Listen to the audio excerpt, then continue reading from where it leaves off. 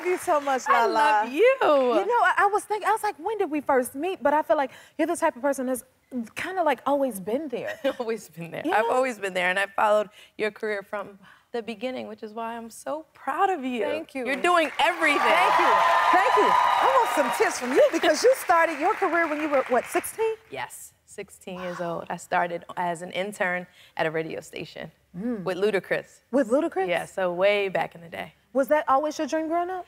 My dream, I just love music. Like, I just love music, so I was like, how can I get close to music? Okay, well, work at a radio station. You can get close to music, you can meet artists, you can go to free concerts, you can hang out, you can sneak into clubs, you can do all of that. So I was like, this is the job for me. So did you ever start out, like, did you sing? Did you ever do anything I mean, there was a time, no. I can't sing for anything. No? But there was a time that I thought I could rap just a little bit.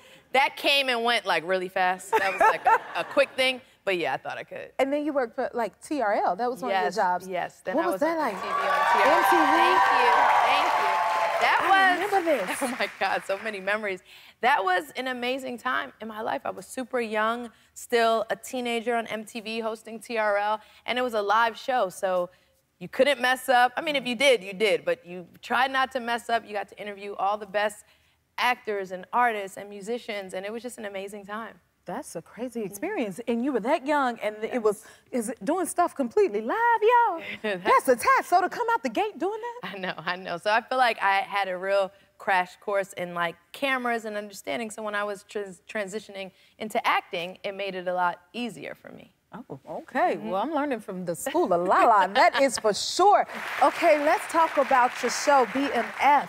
What does that stand for? Black Mafia Family. Okay, and can you tell everyone what it's about? So Black Mafia Family is based on a true story about two brothers, Meech and Terry, who came up in Detroit and then moved to Atlanta and really became some of the biggest, drug dealers in the world. But the story of BMF is a story about family and love and loyalty and how money and success can destroy people and brings out the ugly side of people. And it's such an incredible story, and I'm honored to be a part of it. 50 Cent is executive producer. Wow. So it's awesome. He's a mentor to me, a close friend to me. We did amazing work together on Power, and now to come back and be able to work together again on BMF has just been incredible. Wow. Yeah.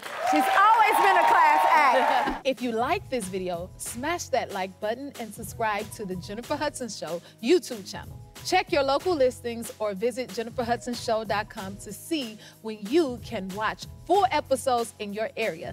And don't forget to sign up for the newsletter.